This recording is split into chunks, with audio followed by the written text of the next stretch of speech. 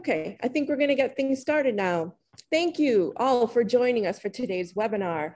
My name is Abby Newman, and I am the Associate Director of the University of Chicago Center for East Asian Studies, and it's my pleasure to welcome you. You may notice some other smiling faces today on your screen. I am joined by Jaya Mukherjee from the Pulitzer Center on Crisis Reporting, and our guest speaker of honor, Nick Schifrin from PBS NewsHour. Hello. Yes, so hi, everyone. First I want to, great, thank you. First, let's just take a quick look at today's agenda. After some brief introductions about the sponsors of today's activities, my colleague Joya will introduce our speaker and we will enjoy his wonderful presentation, which will be followed by a Q&A session. And then we will take some time to gather in breakout sessions to reflect and share ideas.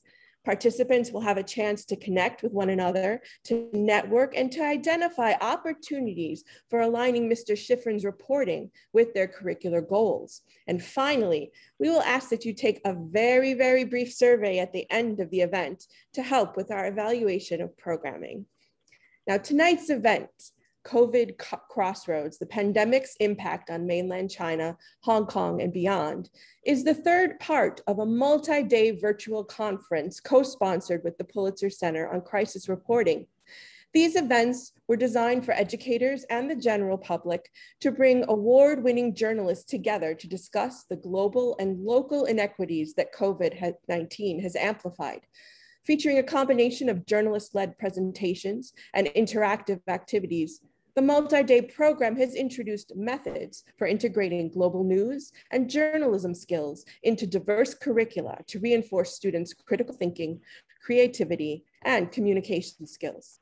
Now, a special note for Illinois-based educators. You are eligible to receive CPDU credits for attendance today, and we will provide instructions in the chat box at the end of the event. Now, a few words about the sponsors. The Center for East Asian Studies at the University of Chicago is an interdisciplinary nexus, clearinghouse, and resource for academic exploration and support related to the study of China, Japan, and Korea. We have an extensive film library, and we sponsor a variety of activities, including public lectures, workshops, conferences, film series, cultural events, and K-16 outreach initiatives, including events such as this one. In collaboration with other international and area studies centers at the University of Chicago, we are pleased to support professional development opportunities for educators to examine ways to bring international content into classrooms. In these uncertain times, it is more important than ever to foster understanding of diverse perspectives, both domestically and from across the globe.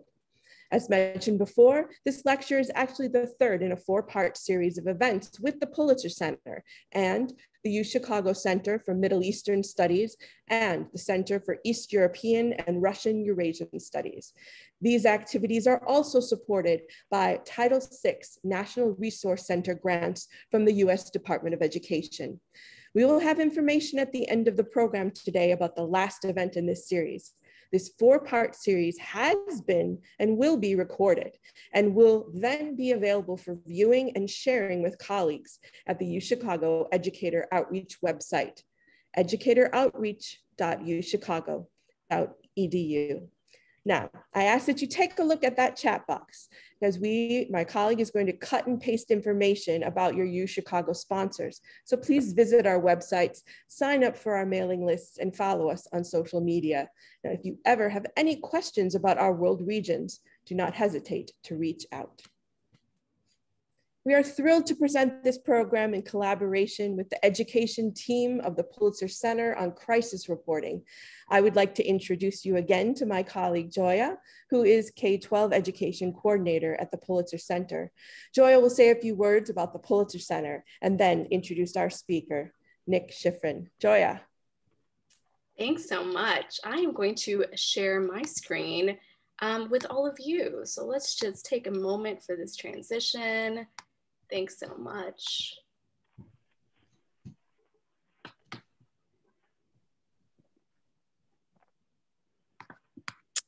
So, hi everyone. It's so nice to be with all of you today. I'm excited to talk about the Poulter Center, which is a journalism organization dedicated to spreading awareness about underreported global issues by funding journalism that captures underreported news stories.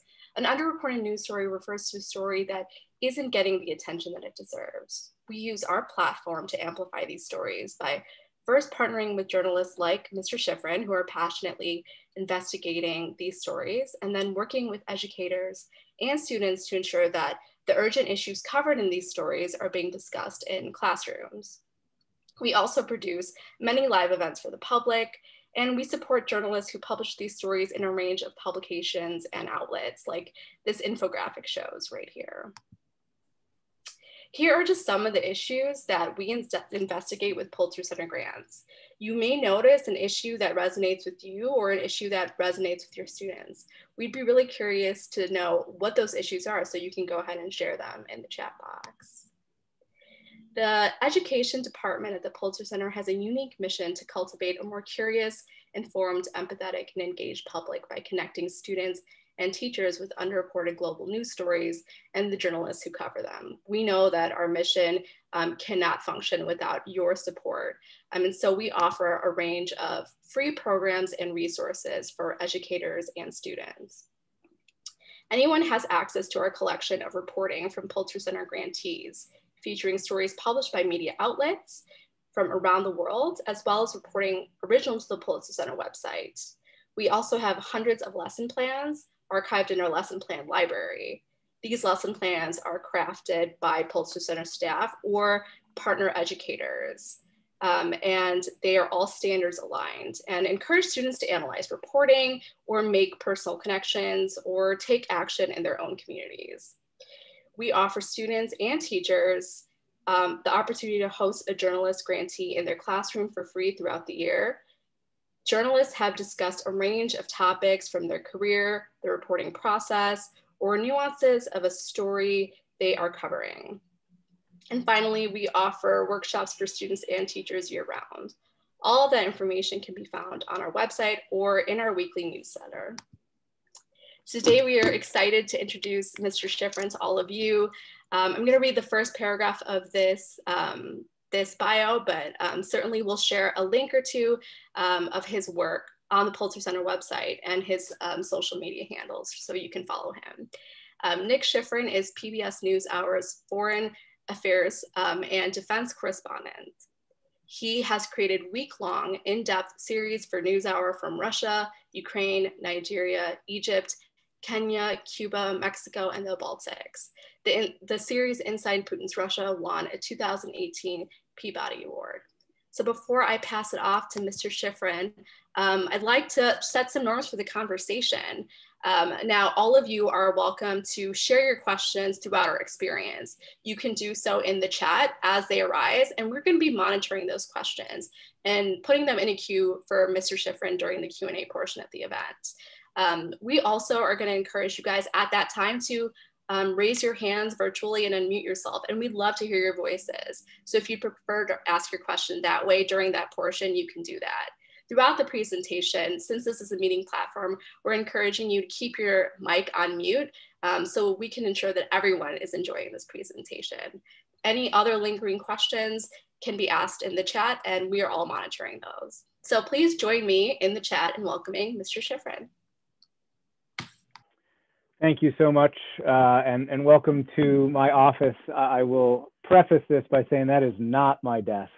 My desk is right underneath and slightly cleaner than my colleague John Yang's, who's behind me. But it is a real pleasure to join you in this format. We've done this once before, and I found it entertaining and interesting, and I hope that you find today's conversation the same. And I'll certainly learn from you. So please do not be afraid to ask me questions afterward, but also, you know, during the presentation and for the next 45 minutes or so while I talk. You know, it'll be good to see you guys, and while everyone will help me, I can also probably see anything that's in the chat box as well. So please do feel free to virtually interrupt, as it were. So I want to frame this conversation that we're going to have today, which is going to be about Hong Kong and COVID, be about Beijing, about the CCP, China, and COVID, and finally we'll do Xinjiang. We'll do the Uyghurs and what's happened there, and as it relates to COVID, and try and tease out some larger points. Want to frame it with a couple of big thoughts, which is always helpful for me and hopefully helpful for you.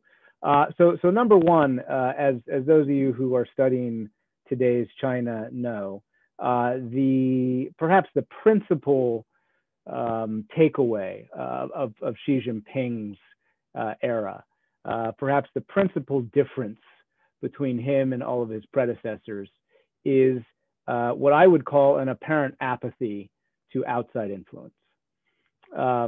We all know the history of modern China post-Mao, and the various rulers, whether it's hide and bide or not. But throughout, there's been a consistency of being less interested in causing people's ire, causing the international community's ire. And there's been concern about international judgment and international persecution is probably a too big of a word, international punishment for any policies. And so what I think we see throughout the last 9 years since Xi Jinping became president, what I would call an apathy toward that external pressure. And that's obviously played out in Hong Kong over the last year, and we'll talk about that, and how that relates to COVID. The second big takeaway, I think, at least that frames how I think of Xi Jinping's China, is the ability to act that didn't exist before, and the willingness to do so. And so if we think about that in a military context, we think about what is arguably, perhaps not arguably, the fastest military modernization in world history, other than perhaps Weimar Germany. And we see not only the capacity increase, but the willingness to use the military increase. And so we will see that play out as I think we talk about COVID again in Hong Kong, but also vaccine diplomacy and mask diplomacy, and again when it comes to Uyghurs. And then the third part, I would argue, so if those two are externally focused, internally focused, it's almost a cliche that we say that the Communist Party is most motivated by survival, but it's true. And when it comes to dissent, and then when it comes to criticism, there is no brooking any of it. And in my opinion, that extends to the other. That extends to a version of being a Han Chinese in 2021 or 2015 or into the future, that the CCP believes in, and that's where Uyghurs comes in, and that's perhaps one of the reasons why Uyghurs have no place, at least as a cultural other, as a linguistic other, why they seem to have no place, according to Beijing, in modern Chinese society. And you may dispute that and say it's all about Belt and Road and connecting to Europe, but anyway, so so we'll see that play out as well through COVID. So, all right, so those are kind of my three big takeaways, and you can feel free to dispute any or all of those. But I can share my screen now, and let me just make sure that I share the correct one. Okay, so you should be able to see a rather basic Hong Kong slide here with the photo of Hong Kong residents waiting. Yeah, you got a thumbs up? Okay, all right. So let's talk about Hong Kong and COVID and how that plays into some of the overall themes that we talked about when it comes to Beijing. Wednesday, I guess it's already tomorrow in Hong Kong. It is 1 year since the national security law was passed, exactly. And this audience knows very well what that is. But I bring that up specifically to contrast it to the early success that Hong Kong had in COVID. So, we in the West, we in the media, a lot of people studying what's happening in Hong Kong and in mainland China, were so focused on politics in Hong Kong, even though it was the middle of COVID. And what was interesting to me about the initial COVID response from Hong Kong residents was that while they were fighting the government, or at least most of them, the majority of them, they were fighting COVID together. And there was a real sense, we did a story about a year ago, or maybe 11 months ago, about a month after the national security law, with a few Hong Kong residents. And they described how despite the politics, despite their resistance to the crackdown, the arrests, the expanding of this version of patriotism that Beijing defined for the first time in modern Hong Kong history. Despite that, they were interested in banding together and working together with each other to fight COVID, and the government, or at least the health authorities, were helping them do that. So let's talk about what Hong Kong did right. So as I'm sure you know, and followed in Taiwan, and to a certain extent Japan, a couple other cases in Southeast Asia and East Asia, there was an awareness of COVID very early on. And so what we saw was Hong Kong scientists and residents, reading the news out of Beijing, saying there's nothing to see here in early January 2020. And they said, "Oh, that's bad, actually." And I think Taiwan authorities had people in Wuhan. I'm not sure if Hong Kong authorities did, but certainly they were getting reports directly from Wuhan, and they knew it was serious. And the reason they took it so seriously, as I'm sure all of you will remember, is SARS. This is a city that really was decimated by SARS. At least we think of it as decimated in the past. The context for a health emergency, of course, has changed over the last 18 months. But Hong Kong residents, their memory of SARS is seared on their brains. The images of bodies being taken out of high rises in Hong Kong during the SARS crisis, the number of people who got sick, the speed with which they got sick, really made people acutely aware of what was possible when it came to a pathogen coming out of mainland China. And so cognizant of that, there was a few things that health authorities did. So they learned from SARS that they had a bunch of red tape, and immediately they dropped all the red tape. So that just allowed them to make decisions quicker. They had masks. They increased the number of masks, and when there was a run on masks, the government offered masks for free. And then very quickly at the airport, there was a setup so that when you flew in, you'd get a test, whatever early test existed by the spring. There was a room with social distancing. You could take pictures. The Hong Kong authorities wanted the world to know that it was safe to fly into Hong Kong. And if you got tested, you were tested, and if it was a positive result, you immediately were sent to the hospital. No passing go, no collecting $200. And if you passed, meaning if you weren't COVID positive, you went straight home. And the quarantines were enforced rather, with a bracelet, with text messages, with cell phone tracking. I'm sure many of you guys know this history. And also there was a civil society aspect to this, which I believe was almost a product of the organization around the politics, starting a year before the national security law, or a year and a half before the national security law. And that civil society pushed the Hong Kong authorities to take this more seriously. So at one point, Beijing urged Hong Kong not to close the border. And then there was a strike by doctors, there was a strike by civil society, and they pushed the government to take this more seriously. And remember, even as we're seeing kind of the biggest political crisis in Hong Kong in years, and health authorities were absolutely critical, taking it seriously, creating treatments, making sure all of the research would be free of red tape, more fast scientific advice to residents and all that. And so I kind of paint this picture because it's still so interesting to me that happened, and that dialogue, if you will, between civil society and between the people and the government happened. And really it was very much a product of the lessons of SARS.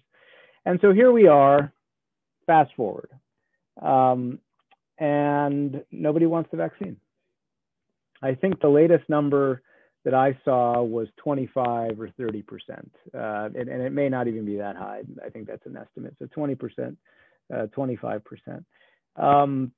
We all know that, that this is, among the most modern cities in the world, the most cosmopolitan cities in the world. There's no reason for vaccine hesitancy on paper. There have been, as I'm sure you guys have seen, news stories in Hong Kong about some adverse effects of vaccines. So I don't want to make this all about politics and all about trust in government, which is what we're about to talk about. And so there have been some polls done in which the people who don't want vaccines say that, oh, I read that, if you're older, you're going to get sick. I read an old man died of his vaccine. By the way, none of that seems to be true. At least the scientists say none of that is true. But when these stories take hold, they do have an impact. But the main reason that people are not getting the vaccine is a mistrust of government. Here we are talking about one of the most cosmopolitan cities in the world, the financial hub of Asia for so many years. A place that was in many ways the financial go around, the financial outlet for the mainland for many years. Beijing saw Hong Kong as a necessary requirement for foreign currency to coming into the country. It saw it as an international hub in which international businesses and business people could feel safe investing and could bring money in that would be, that would be funneled up to Beijing in part. And a city that, they tolerated the British era freedoms. And all that's gone. Any of you who've read Apple Daily, any of you who, have read the New York Times at all from Hong Kong in the last year, know full well how far Hong Kong has fallen, and how much Carrie Lam's administration is seen as, in bed with, I didn't want to use that phrase, but seen as largely silenced and controlled and manipulated and taken over, whatever verb you want to use, by Beijing. And so that's a story that's been told many times. But it does go to, I think, today's China and COVID. So if you ask Joshua Wong, if you ask Nathan Law, if you ask Lee Chuk Yan, if you ask Martin Lee, if you ask any of these fighters for democracy, whether the new generation or Martin is in his 80s, as I'm sure you guys know, the old school fighters, they will say that basically Hong Kong is lost. It's just simply not a safe city for anybody who believes in the freedom of speech, the freedom of expression, to live in. And what they will also say is that Beijing used COVID as a cover. Now, I understand this argument. I'm not completely convinced of it because I think Hong Kong has gotten so much international attention that everybody knows about what's going on in Hong Kong. But nonetheless, this is the activist argument is that Beijing accelerated its plans for Hong Kong because of COVID. And just to add to their argument before we talk about alternatives, you know, they see the world consumed with itself, whether, you know, in the United States and the Trump administration, everything that was happening, or Europe, and the divides between the US and Europe and the Western voice being weakened there. And the argument goes that Beijing thought this would be a good time to execute what they always had planned, which was the stifling of the freedom of law and the rule of law in Hong Kong, and the core freedom of speech. You know, I think the alternative argument that some scholars make is a little bit less about COVID and more about Xi Jinping and his own plans. Xi has personal connections with Hong Kong. His father dealt with Hong Kong quite a bit. It's been written that he, you know, always had a personal motivation and a personal interest in turning Hong Kong into just another Chinese city. Regardless of the reason, this happened in COVID.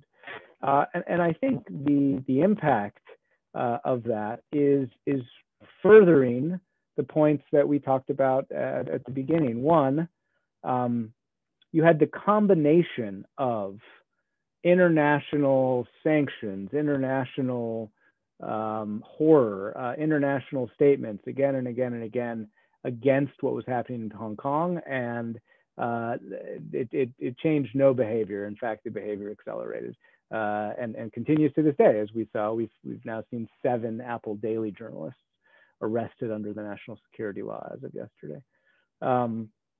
So a clear, again, like I call it, you can dispute it, an apathy to international opinion. The second thing is, you know, the third point that I made, the no brooking of dissent. You know, I think Beijing looked out at what was peaceful rallies in early 2019 and the sheer numbers. I mean, I was there the night they broke into LegCo, the night that they broke into the Legislative Council, and I think that was 1.4 million. I mean, these are, you know, huge numbers of people. And so they saw those huge numbers of people, and then of course they saw it get violent. And to them, you know, that meant 2 things combined. You know, one is this dissent has gone too far, this criticism has gone too far, and in their mind, it threatens stability. And you know, if we take the CCP at its words, you know, stability is something that they value perhaps more than anything. And so because this dissent did both of those things, there was a willingness and eagerness, whatever it was, who knows, to crack down in Hong Kong. And so here we are. We have a city that is slowly going to lose some of its brain trust, certainly going to lose a lot of young liberals and progressives and people who believe in democracy. It may or may not lose businesses. I think international businesses are treading a thin line. They know full well what happens to them if they criticize Beijing, as we've seen in Xinjiang and some of the social media boycotts.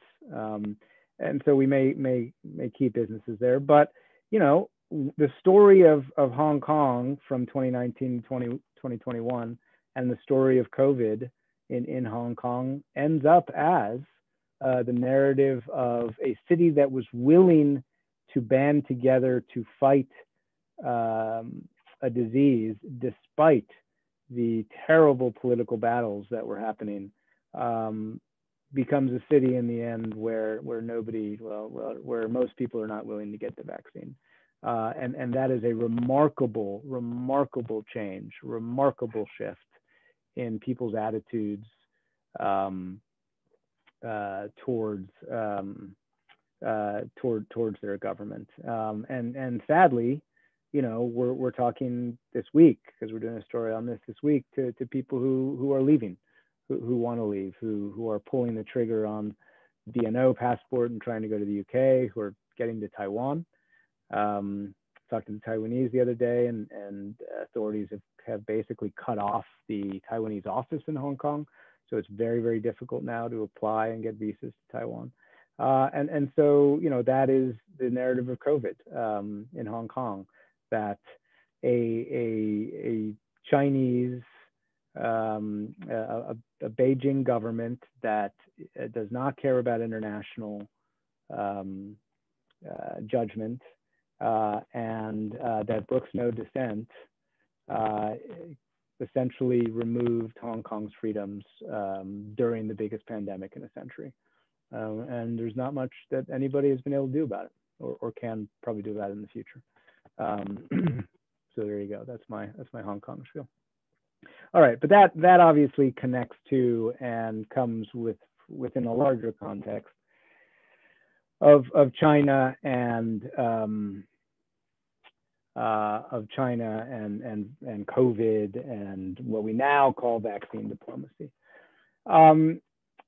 So I think the last talk I gave on this, we talked about the early days of COVID and what Beijing didn't do, and frankly, what Wuhan authorities didn't do. And I feel like that's well-tread territory.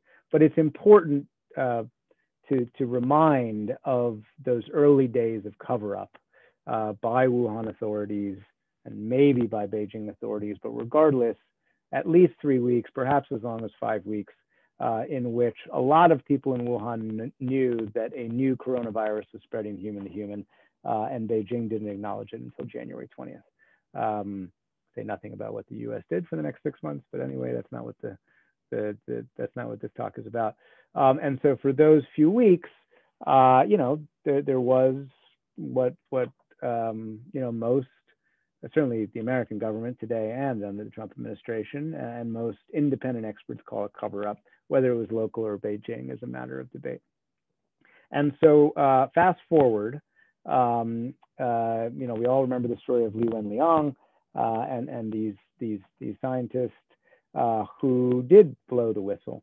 And Dr. Li, of course, tragically died. When he died, and this is less discussed, there was obviously an outpouring of sympathy. And there's photos today in Taiwan and Hong Kong of Dr. Li Wenliang and what he represents. But it actually spread. There are Twitter videos that still exist. There's social media videos that still exist. Quickly deleted on Weibo, but they were out there, of government authorities visiting Wuhan and people shouting out of their windows, everything's fake. What you're saying is fake. I mean, it was really remarkable. And so, I go back to the stability point. So it was at pretty much that day or the day after that that Beijing kind of coalesces around a few things. One was mass diplomacy. So I put that frame on the next few points that I'm going to make because partially this is a response to internal criticism and a deflection. Very typical. I mean, you don't need an authoritarian government to need a deflection from internal criticism, but very typical of an authoritarian government. Whenever criticism is mounting, you point to the outside. And so there was a few ways they did that. One was mass diplomacy, and mass diplomacy wasn't really just mass diplomacy, selling masks. It was, look at everyone else who doesn't have masks. Look at all of these countries who are failing to stop the spread. And we have to give China credit. For whatever reason, you can call the tactics aggressive, but it worked, right? Very little spread of COVID compared to the rest of the world back then. And so they coalesce around a couple of things. One is mass diplomacy.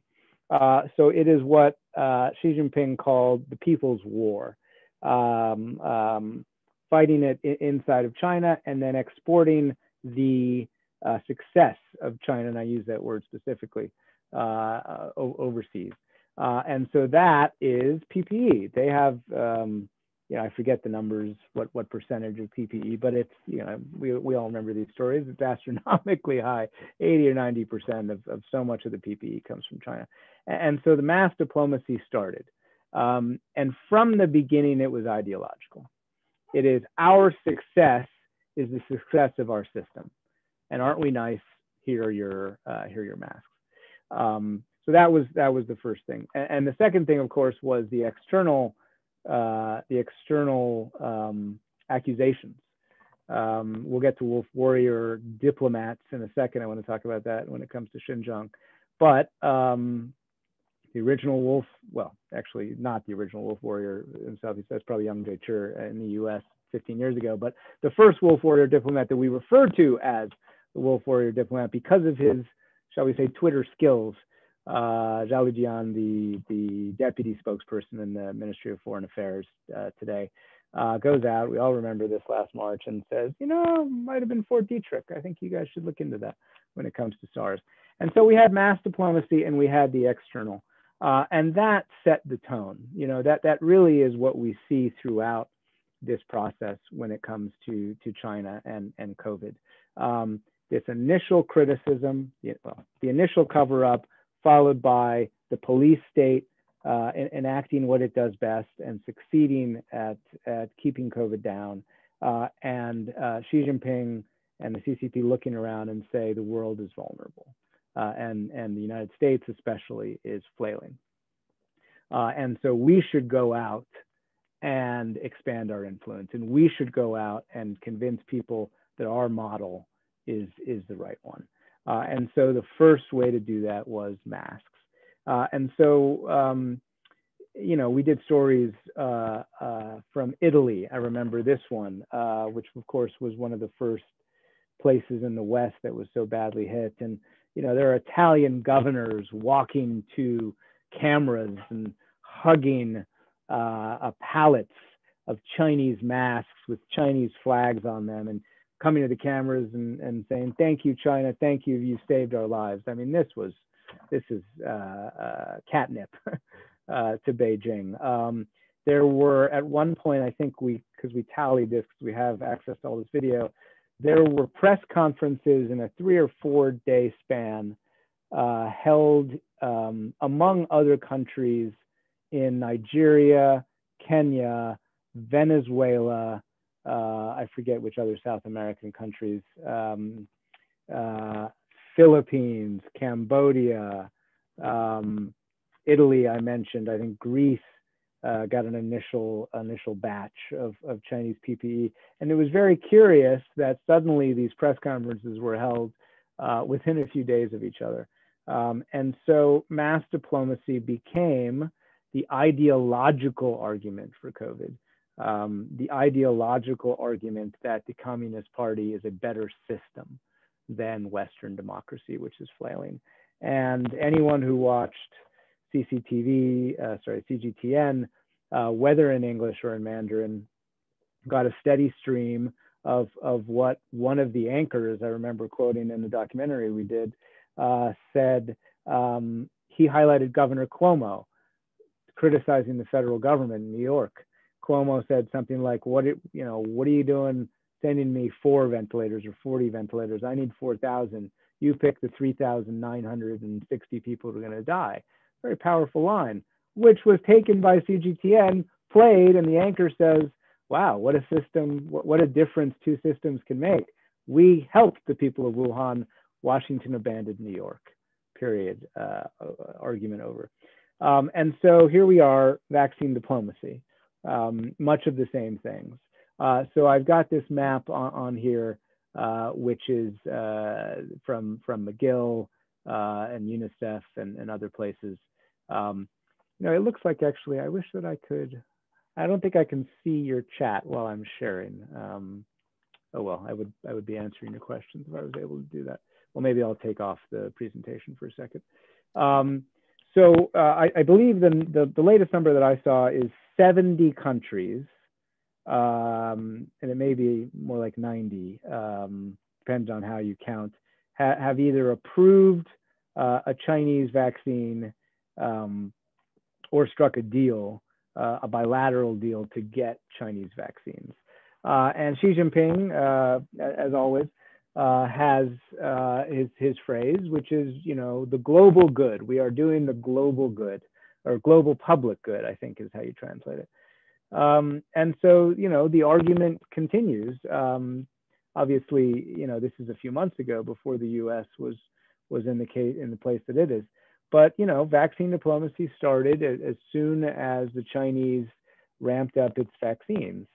And, with a special attention to countries like those in Latin America that are vulnerable economically and that have ties to Taiwan. A special focus to anyone in Europe that they could get to, and of course, special focus in Asia and Southeast Asia with any countries connected to Belt and Road. And so that is what we saw. And again, going back to those original points that I made, this one's less about an apathy to international criticism and more a capacity and a desire to use that capacity to extend Chinese influence.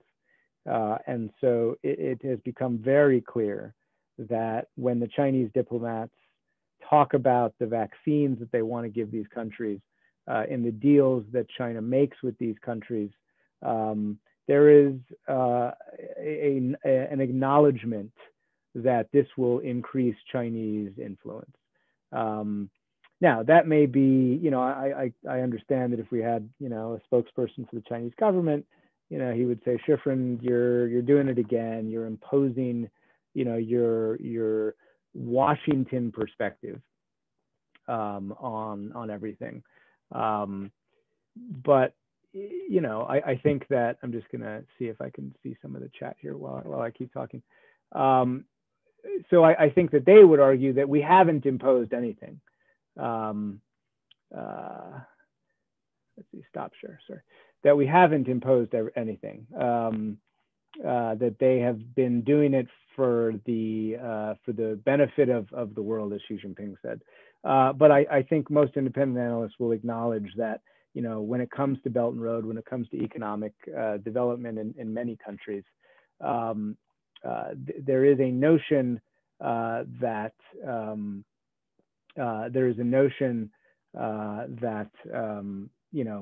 exporting something that a country needs, in this case, vaccine, in the Belt and Road case, trains, roads, infrastructure, technology. These countries get a great deal from China. China's system and banks allow Huawei and the railroad companies to package these deals pennies on the dollar. And so for many countries, it's a no-brainer. What the Trump administration tried to say, and Pompeo was blunt about it, to say the least, but what we tried to point out is that those deals come with strings. And so you see now, and we'll get to the U.S. response right now, what you see from the U.S. now is going out of their way to say, these vaccines come with no strings. All right, so let me. Ron asks, how did China manage to gear up their vaccine production to supply the world while the U.S. has not done the same? So this is interesting. So this is part of the Chinese narrative, and we'll get to questions of quality when it comes to this. So for a while, China decided that it was as important or more important to export its vaccines, or at least promise to export its vaccines, than it was to deliver to its own people. And that, I would argue, is a quintessentially authoritarian status, because no democracy, none, ever, would ever be allowed to say, we're going to export all these vaccines before we give it to you. And case in point is Europe, right? The European Union, I forget exactly the numbers, but give or take, has exported as many vaccines to COVAX, the UN system, as it has administered to its own people. And, if you ask Emmanuel Macron or Chancellor Merkel or the Irish Prime Minister or the Italians, I mean, my God, there is such anger among these populations, and these governments fear that that they will be judged for some of those decisions. So, you know, obviously China has a lot of capacity when it comes to vaccine manufacturing, but you know, so does U.S. and Europe. But really, that's a political decision that an authoritarian government can make. Ron also asked about the difference on my map. So let's go back to that. Anyway, so here we are.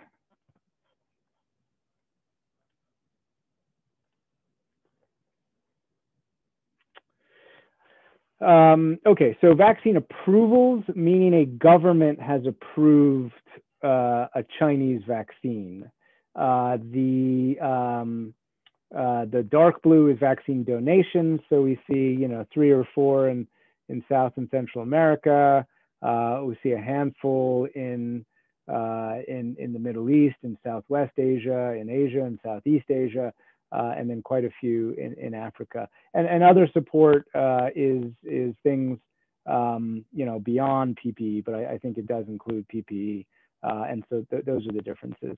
But the bottom line is the Chinese have clearly wanted to take something that they had and expand it out and spread their influence. At least that's what I would argue. And so they've run into a couple of things now. But here we are, you know, almost 18 months after COVID spread around the world, and 19 months after Wuhan experienced its first COVID. We're talking about quality questions.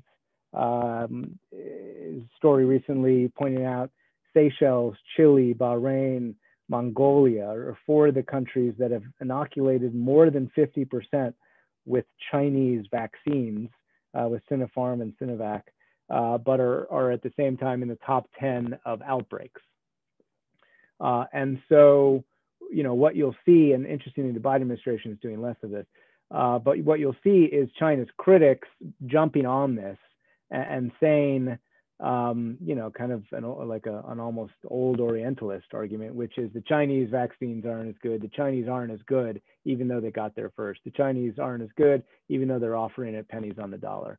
And so we'll see if that argument picks up. The Trump administration absolutely would say that out loud all the time when it came to masks. They seized on a couple of Italian and Spanish government officials who criticized the Chinese PPE that had arrived as ineffective. And let me tell you, the Trump guys would call journalists all the time saying, see, the Spaniards, you know, said that they got a bunch of bad masks. I'm like, they sent 1 billion out, or 2 billion, or 3 billion yesterday, you know, but that's what the US was pointing out. And so herein comes the difference between the Trump and Biden administration when it comes to China. And then we'll go to Uyghurs for a few minutes. So the US response. So the Trump administration, as we all know, like to criticize China. And so that accelerated, I would say, in 2020 as President Trump believed that criticizing China was politically expedient for his reelection campaign, let's be honest. Before that, there was a divide. There was President Trump straddling the middle between Jared Kushner and Steve Mnuchin, who argued for, you know, business ties to China being as important, if not more important, than national security concerns. And the entire national security apparatus, whether the National Security Council, the Pentagon, some of the intelligence community, arguing that China was an existential threat, and especially Chinese technology. And so COVID came, and the people who wanted to criticize China gained leverage inside the administration, and it was off to the races by last summer. I think the number of initiatives, executive orders, and regulations changed, not laws, but regulations and EOs, were in the dozens in the last 6 months of 2020. And so that was how the Trump administration responded. So the U.S. under Biden administration, we've all heard it, right? Foreign policy is for the middle class. And the best way to take on authoritarianism is to fix democracy at home. And so you get this embrace of an ideological battle that both Trump and Biden have had. But the Biden team, they embrace the idea of an ideological battle, but they're fighting it here. They're fighting it with infrastructure bills. They're fighting it by tackling what they call systemic racism, what they see as endemic problems within US society. And they're tackling it through voting rights. You know, they believe that for the US to beat China is the wrong word, for the US to outcompete China long term, they have to focus on the United States. And so I contrast those two in the context of what we're talking about, because what has been the response to China's acceleration of its desire to expand influence around the world, whether mass diplomacy or vaccine diplomacy? The Trump administration would highlight quality questions, would sanction, would punish. What the Biden administration is trying to do is be a better example, to borrow Reagan's quote, a better shining city on the hill. I think Pompeo would say, come on, Schifrin, you know, we were doing both, but clearly the Biden administration focus is trying to do that.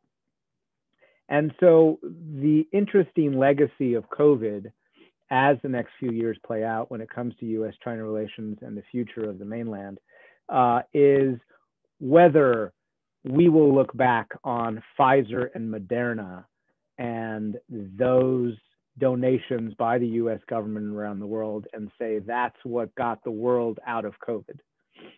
We might, we very well might. We might, you know, look at the numbers with Sinovac and Sinopharm and say, sorry guys, you just didn't do it quite well enough. Will we say that? I don't know.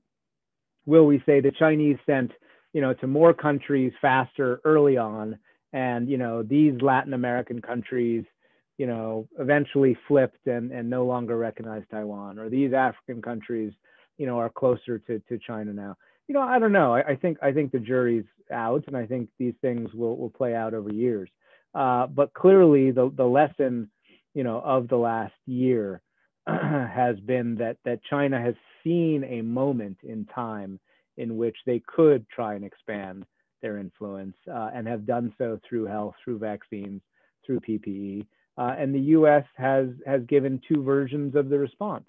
You know, one is a calling out of problems, trying to rally the world using the bully pulpit of, in this case, the State Department podium, even more so than the White House.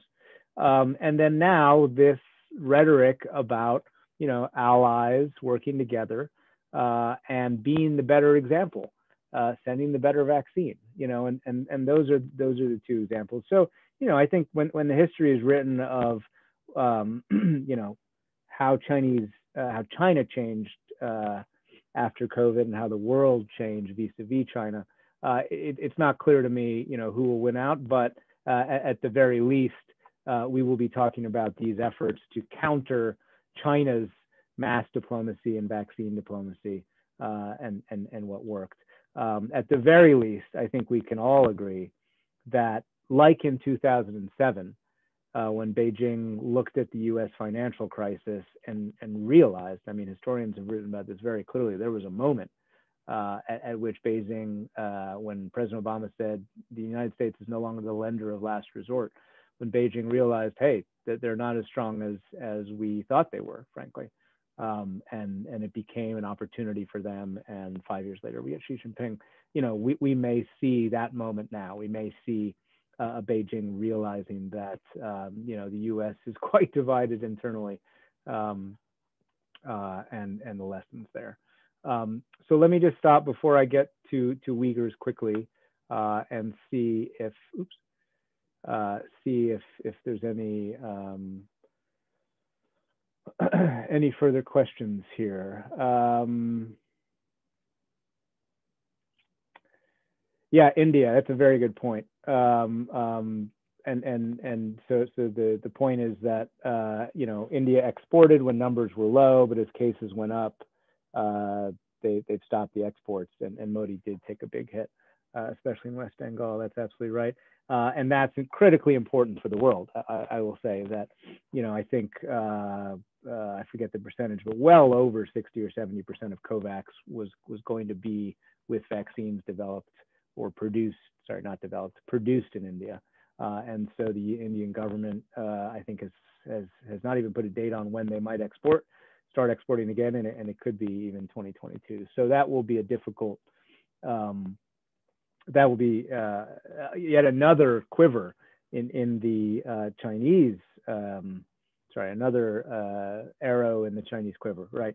Arguing that, look, the UN failed, Western democracies failed, we were better at this kind of thing. All right, so Lisa, sorry. Do you think China is being vilified to some degree in terms of its COVID response to other countries? For example, some news stories out of India and Fox News claim China was selling masks back to Italy, which Italy had originally donated to them in their time of need. To your knowledge, is this accurate, or is China being cast in a negative light? It's a very specific question that I happen to very specifically know the answer to, and the answer is yes. So Italy, China, see if I can remember this exactly right. So Chinese masks to Italy were not free. They were not a donation. Italy bought them. And they had been transferred, or funds had been transferred the other way beforehand. And so what was interesting about that story is that came out, and then almost immediately the masks became free. And so what was a deal, or what had been deals, I should say, became donations. And, in my opinion, that goes against the argument that they're apathetic to international criticism. They're very aware when they're criticized. And so that's an example, actually, of Chinese changing their behavior.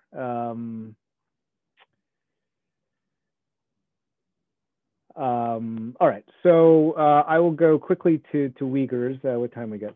6:30. And we'll wrap this up, and we'll do a more formal question and answer here. Okay, so Uyghurs in Xinjiang. Now, we had a discussion internally about whether this was connected to COVID. The answer is yes, to a certain extent.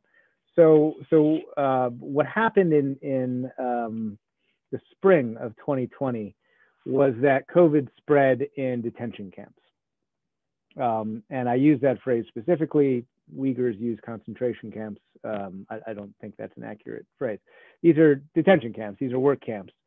These are camps in which Uyghur culture, language, books, everything is being deleted, being erased. Where Uyghurs are forced to communicate in Mandarin, forced to accept indoctrination about how important the CCP is and how beneficent Xi Jinping is. And it's part of a larger campaign, which I don't have to focus on right now, to eliminate Uyghurs as this other, Uyghurs as a group that speaks a different language, that looks different, that lives, separated from the rest of the community. And it's clear, and you can also see this in the crackdown on Christians even, that what had been brooked in the past in terms of other people looking different, sounding different, practicing different faiths is just simply much less accepted in Xi Jinping's China. So anyway, so that's the very, very brief backstory of Uyghurs right now. So they're in detention camps. We don't know exactly how many, but we're talking about thousands of people in relatively small areas.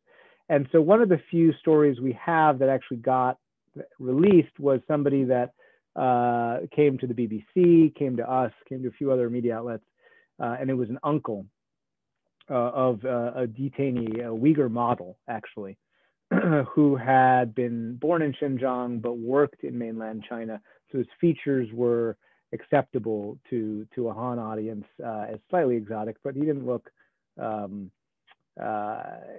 like he was obviously from Xinjiang, at least to the people who I talked to.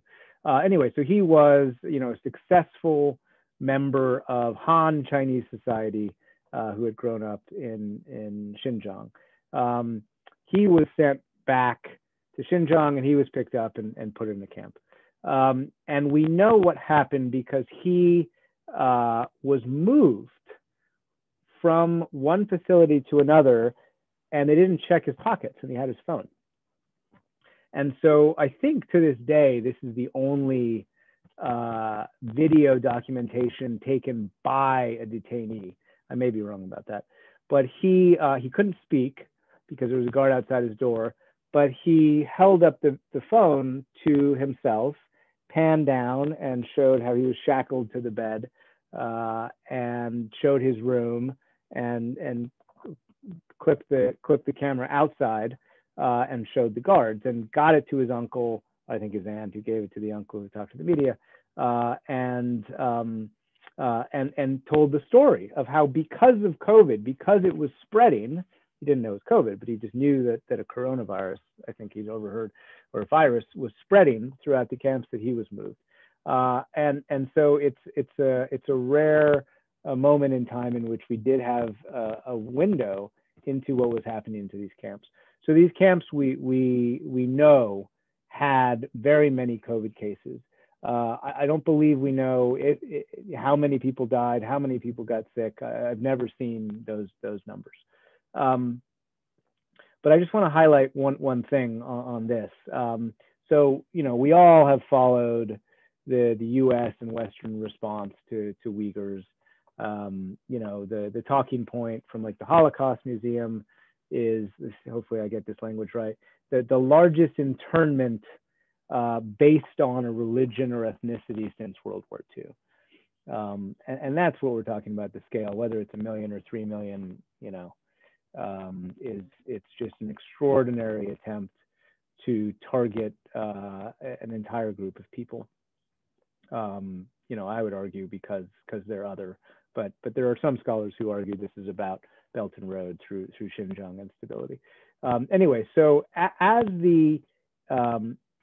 this story comes out about COVID in the camps, like I said, the BBC did it first, and I think we did it a few weeks later, and some others also talked to his uncle. You see this wolf warrior diplomacy that I referenced before emerging much faster, and you saw Chinese diplomats, especially in the UK, because the BBC aired this initially, get very aggressive with journalists, with people challenging them.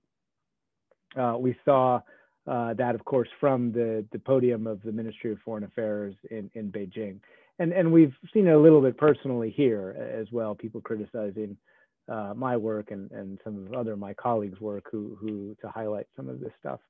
And so I highlight when it comes to Xinjiang because I think it really does go to something that has existed about Beijing for a long time and very much exists today, and certainly is embodied by Yang Jiechi, who I would call the original wolf warrior diplomat, who got the chance to lecture the Secretary of State and the National Security Advisor on camera live from Anchorage, Alaska.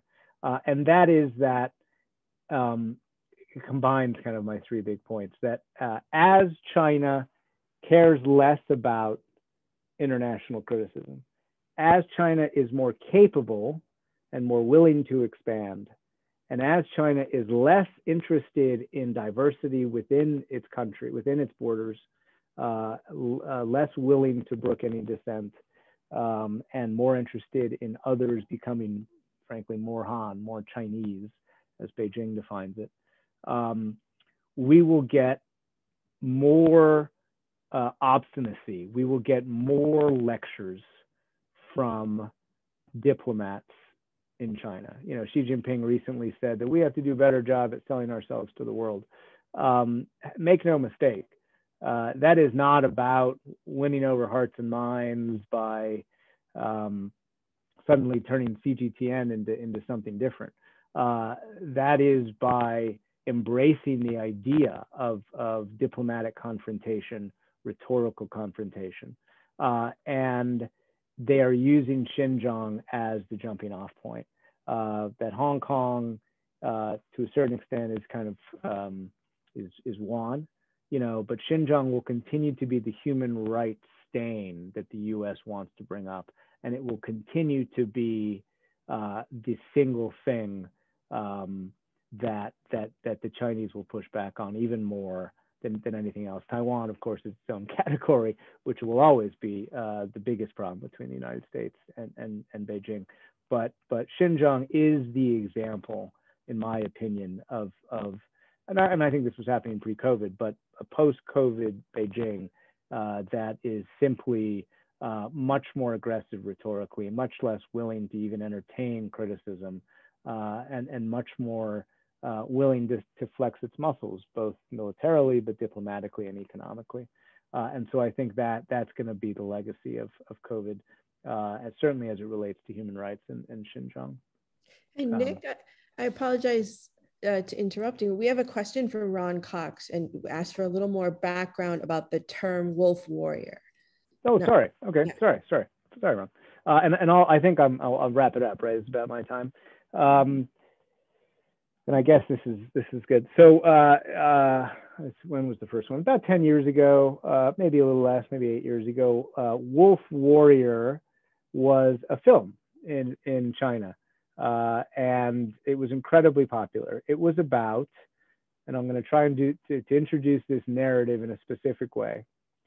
It was about a former soldier who had been separated from the military, slightly dubious circumstances, who is disgruntled, who's kind of a loner, who becomes a hero, and becomes like kind of like an outlaw hero, right? And in becoming that hero, he kind of takes on the authorities, or takes on what we think of as the authorities, but it's really not, and seen as a vigilante who could deliver justice for his people. So this is 2012 or 13, right? Maybe 14, I forget. Wolf Warrior 1, maybe it was after Xi Jinping. And I didn't do a very good job, but the parallels to Rambo are purposeful, literal, and linear. I interviewed the director, writer, and star of Wolf Warrior, and I said, "What's your inspiration?" And he said, "You guys have heroes, we need heroes too." And they took the Cold War icon of American cinema, right? The vigilante, the grump, the guy who ends up in town and in the forest, right? I mean, those of you who haven't seen the first Rambo, none of this will make any sense.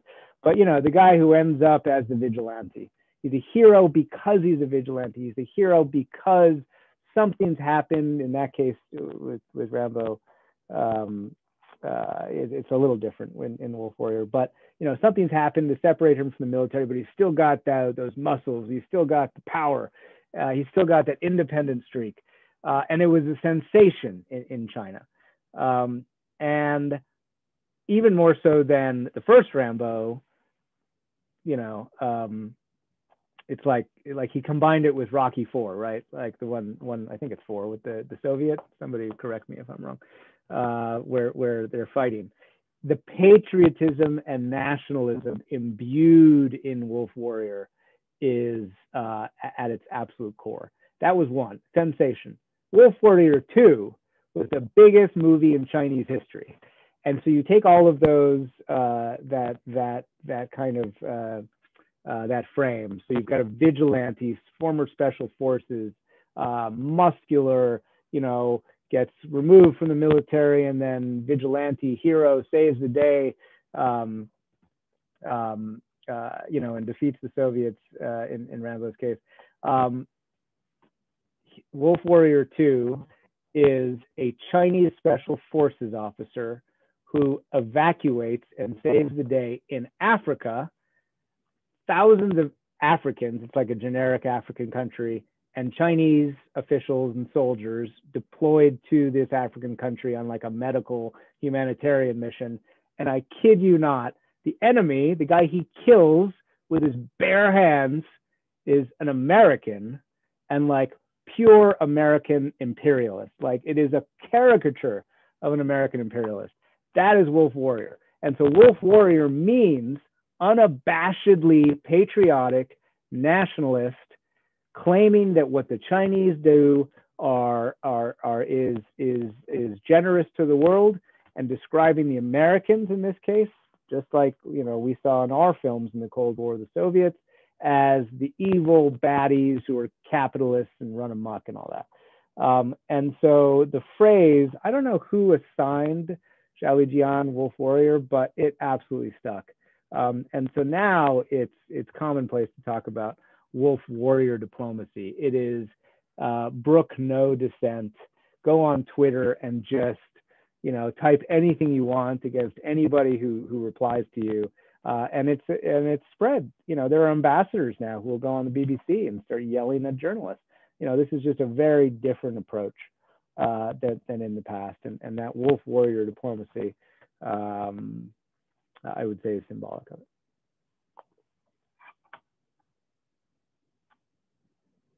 Well, thank you so much, Nick. That was fascinating comments. I really appreciate how you took the time to kind of break things down. I thought it was perfect to have some of those visuals. We're going to enter now the Q&A session and encourage people to please enter your questions in the chat box. And I'll start off. I can guide you. There's one comment that actually I thought was really interesting. And I'm going to then commented that notwithstanding COVID, Taiwan is increasingly a small player is in the world, is my opinion. I think that's really increasingly, it's becoming a bigger player. So I wanted to just tie in a question, because I'm curious as to if any of your reporting or research, you know, people have looked to how Taiwan has handled, and they've made the COVID crisis, and some people have said, you know, they handle it very well. And I think the Taiwanese government has been pretty good about publicizing and utilizing that to show. Had there been, I'll say, kind of interactions, you know, with from the central CCP to the rogue province that Taiwan is often referred to. From China's perspective, for those who don't know, Taiwan is a part of China. And, you know, the US has a lovely kind of agreement that there's just one, you know, we will recognize China, while some other countries, you know, recognize Taiwan. So my question is, throughout the crisis and throughout, you know, as things evolved, what, if any, were kind of collaborations, cooperation, deals, communications with mainland China and Taiwan? That's my general question. So I'm not sure about communications that were between Taipei and Beijing. I'm certainly aware of one-way communication from Beijing to Taipei, and more to the point, from Beijing to the rest of the world about Taipei. Yes. And then we can get to Taiwan itself and COVID. So, you know, most obviously, the World Health Organization has like the equivalent of the General Assembly at the WHO is called the WHA, the World Health Assembly. And Taiwan has been, or had been, I forget up until what year, had been an observer to the WHA. And Beijing, the US and some others tried to get it back to that status. Beijing blocked it. Beijing has blocked some vaccines that were supposed to be sold or exported to Taiwan or imported by Taiwan. They've done that. And the biggest part is kind of what we talked about a little bit before, which is, you know, in the mass diplomacy, in the vaccine diplomacy, those conversations that China's diplomats have in countries where there's either has been or still is some Taiwan recognition, or there are Taiwanese representatives in respective capitals. You really see this playing out a lot in Latin America, especially. As far as I know, I'm being told third hand, obviously I'm not in the room, but there is, you know, a bit of a quid pro quo discussion between Chinese diplomats saying, hey, aren't these masks great? Aren't these vaccines great? You know, you really should cut Taipei off. And so, you know, Taiwan remains certainly long-term Beijing's #1 priority. Taiwan itself is a fascinating story when it comes to COVID. I talked for a little bit at the beginning about how Hong Kong was able to manage the original COVID outbreaks. Taiwan absolutely did the same things. We did this fun video following a Taiwanese woman flying back home from London. And the number of checks as she arrived in Taipei, the amount of government control and government awareness of where everyone was and exposure to COVID was extraordinary. Handing out PPE and masks for free across the island. And, you know, again, that SARS experience really got them to, one, have their own intelligence from Wuhan, two, be very skeptical about Chinese claims early on, and three, lift a lot of the red tape that has harmed much of the rest of the world's response to COVID. So they did extremely well. I think up until a few months ago, I think like 7 people had died in Taiwan or something, some ridiculous number. They've now had a relative spike. It's a small spike, but a relative spike, and there's a lot of domestic hand-wringing and politics going on, and they still don't really have a lot of vaccines, and that's a real problem for them. Their own vaccines can be coming online in late July, so they're hoping that changes things. But absolutely, very much in the middle of some of the international diplomatic moves, very much in the middle of the tensions, frankly, between Washington, Beijing, and the rest of the world. Can I ask a question? Yeah, please. Yeah. I'm Rajeshri Sen. I teach at Olive Harvey College, one of the city colleges of Chicago. Now, you mentioned China is trying to gain influence by various means, such as donation of vaccines or masks or whatever. Now, what's new about that? Every country, including the United States, wants to do that. I mean, trying to gain influence and power position in the world and dictate foreign policy or whatever. A lot of your fellow journalists have reported on US foreign policy doing the same. So now that China has come to power and Taiwan has always been a minor player over the years.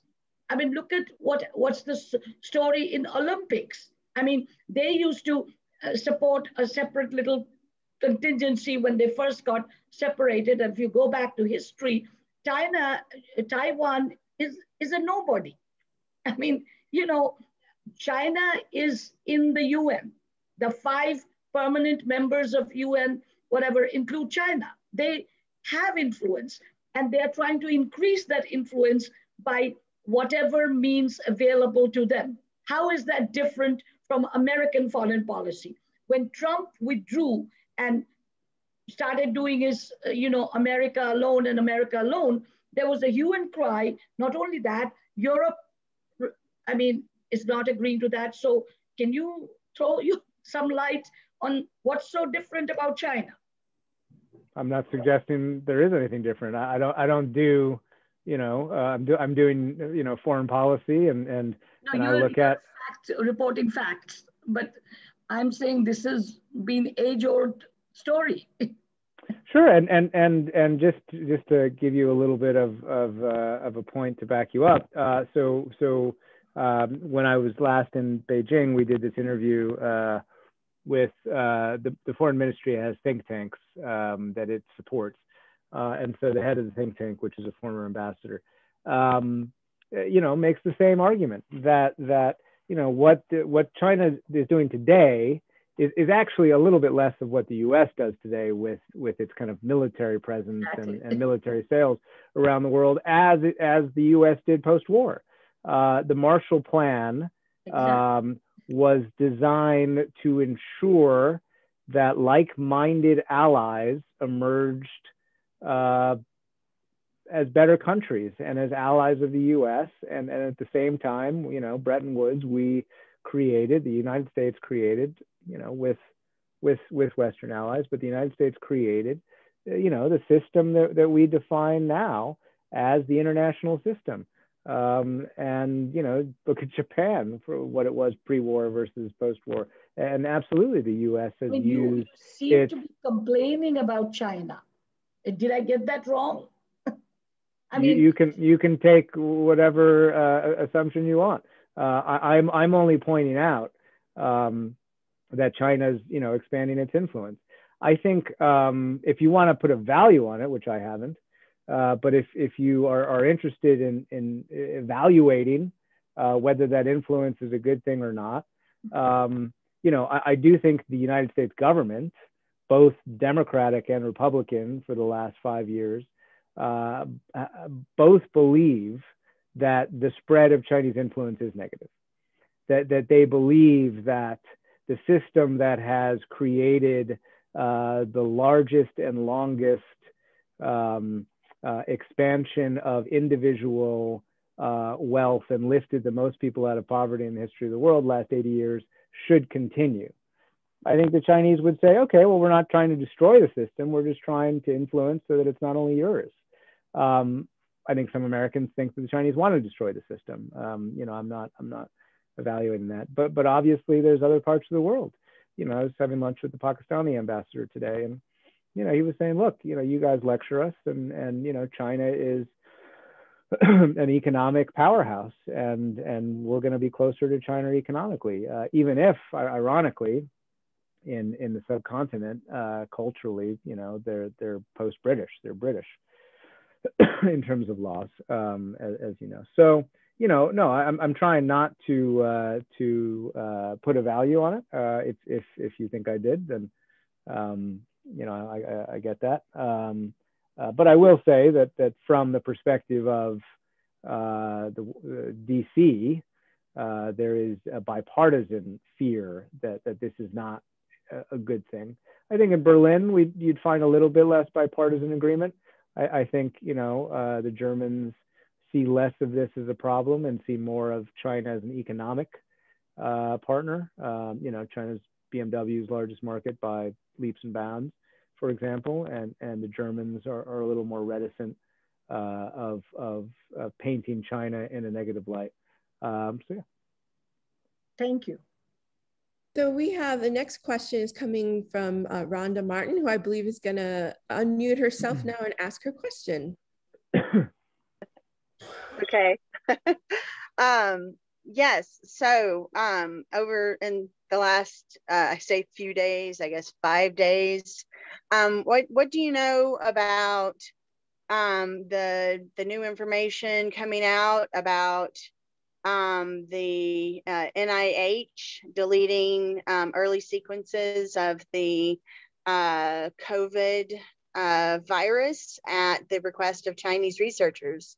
Do you know anything about that? Have any other information that you can share? And I suppose that would give them an early start to a vaccine would be a good explanation as to why they had a vaccine before everyone, because they got an early start.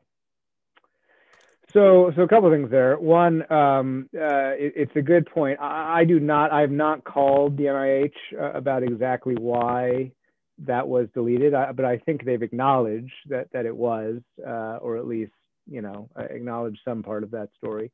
But I don't know for sure why, or whether it was nefarious or whatever.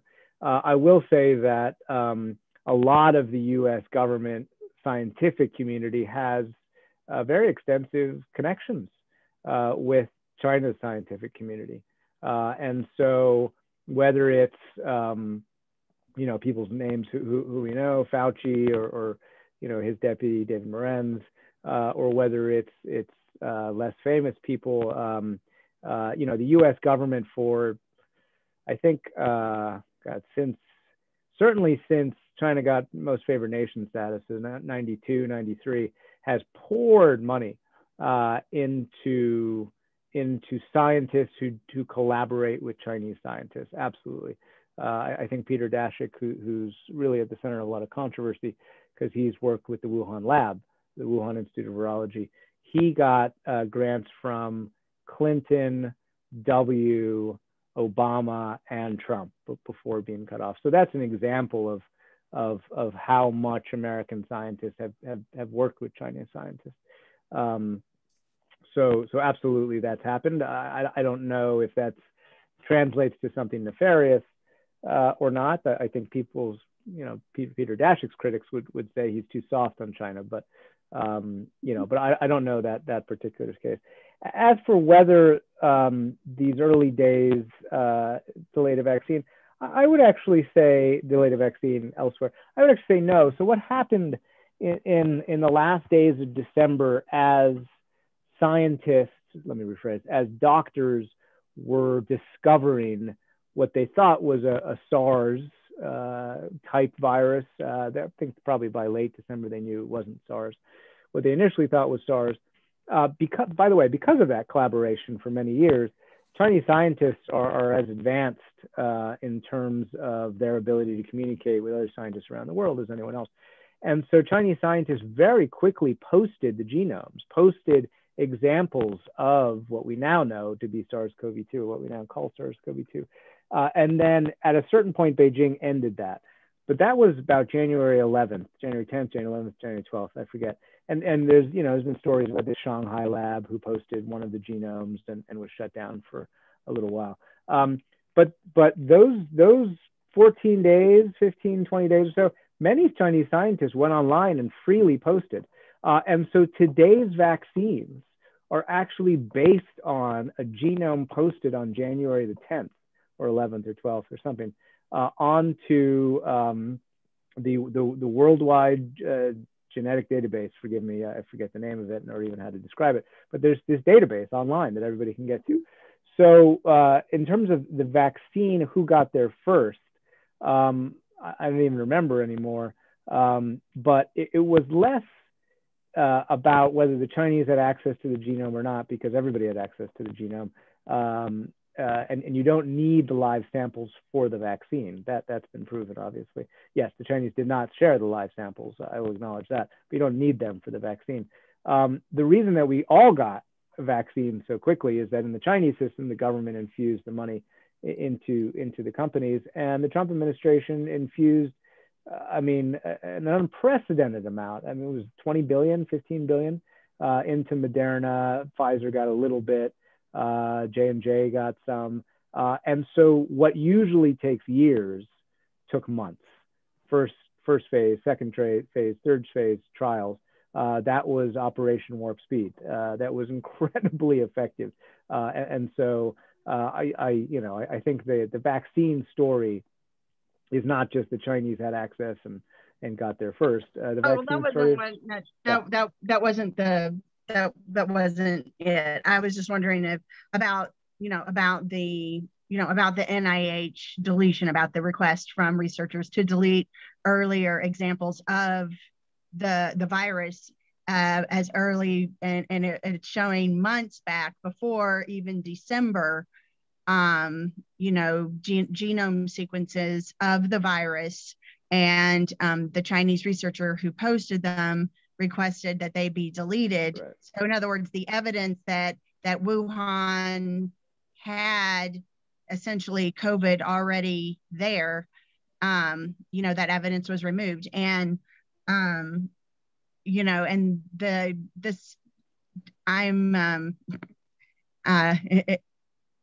haven't said, I'm from Texas, but I'm not asking because I'm on the typical political side. So that's not why I'm asking. I'm not on that side. I'm actually on the other side. The sources that I'm looking at are like, CNN, New York Times, WebMD took an extra day to look at the data. So I'm looking at like very legitimate sources, at least as far as the genome sequencing. And it was a doctor who discovered it on like a Google Drive where it was forgotten to be deleted, found these genome sequences, and he like wrote a paper. It's not been peer reviewed yet. You know what I mean? But oh yeah, I'm not discounting the story, and I've seen. I just haven't had. That was what I was trying to find out. Is just have you heard about it yet? And if you haven't, but given what you've just written about, I'm giving that little nugget to you then. So sure. Please go and then since I know we all share like exchange information, maybe that's something you can find out more about, because you definitely have more resources than we do. I would definitely like to know more. Thank you, Rhonda. Thank you so much, Rhonda. Well worth it. Thank you. Yeah. Nick, can we have time for maybe 2 more questions? I just want to. Sure. Why don't we combine a couple questions and then we can take 2. All right. So I have a question. And there she is. Iwu, please ask your question. Yes. Thanks for a wonderful discussion of the impact of COVID-19 on China and Hong Kong. You just mentioned that the vaccination rates in Hong Kong has been very low. I was wondering if you could offer some insight on what caused the low rate in Hong Kong. You mentioned that people don't trust the government. Then are they worried about the quality of the vaccine, or are they worried about other issues so that cause them to not be willing to take the vaccines? Could you offer your opinion on this? Okay, great. And should we do the other question as well, or? Sure. I don't know. Ron, would you like to ask one of your questions? You can unmute yourself, or I can read it for you. Is Ron still with us? Well, one of the questions actually had to do with the map and about whether or not you could explain why Chile, for example, paid for the vaccine, but Bolivia received a donation. That was the kind of question that had. I don't know, this is too specific. That's a good question. I don't actually know the answer to that. Okay, so all right. That's interesting. All right, well, let me look at that. Well, it's okay. So back to Hong Kong. So this is a good, it's a good question. Let me get back to it. So the numbers, I just printed something out from last week. It is about 25 or 30%, and it's 25 or 30%, by the way, despite the fact that at one point, I think they gave away a free apartment for anyone who was getting a vaccine. You could get days off paid if at your employer you'd get your vaccine at your employer. The airport authority gave away 60,000 plane tickets if you got vaccinated. So it's really amazing that like people are having to be bribed to do this. And so, I just got this poll. Very few plan to get vaccinations. They are not vaccine skeptics like they are in America. They believe in vaccines. 2/3 of people agreed vaccination was the most effective way to fight the virus. And so there's 2 main reasons and the first one I kind of did very quickly, which was that there have been reports of deaths in Hong Kong. And there have been some stories that have linked those deaths to the vaccines. Apparently, it is not linked at all. Taiwan, Hong Kong authorities have said that.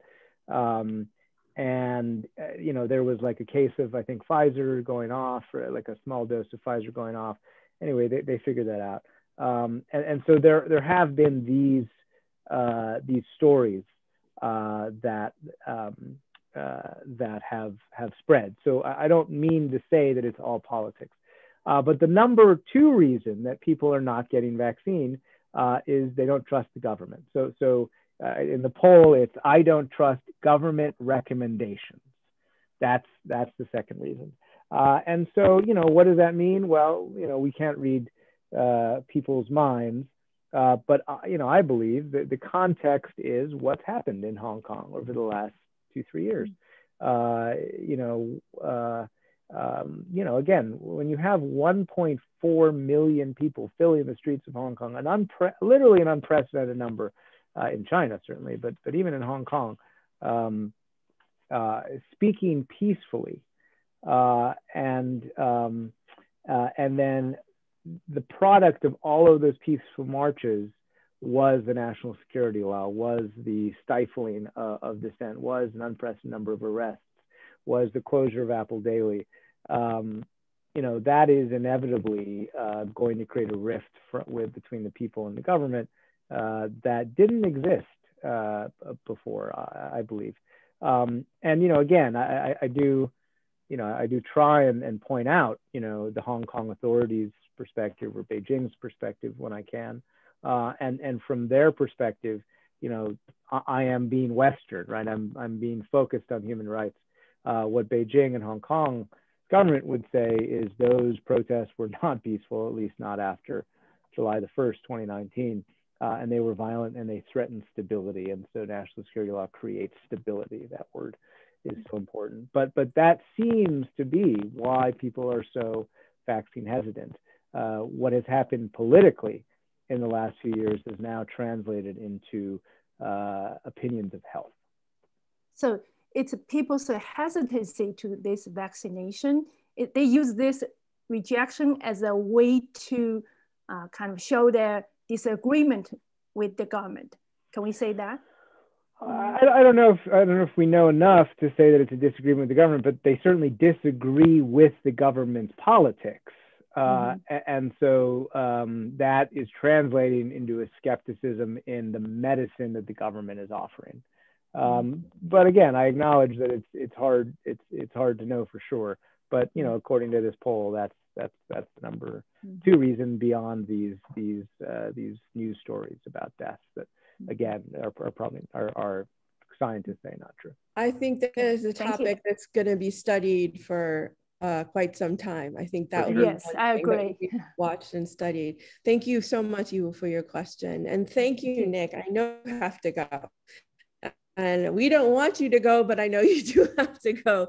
And we greatly appreciate your time today. I don't want everybody else to click goodbye because we have some other things that are but I just want us all to clap hands and say thank you, Nick, and to take your leave now. It was wonderful having you. Well, thank you for having me. Thanks so much. Thank you, Nick. Take care. Okay.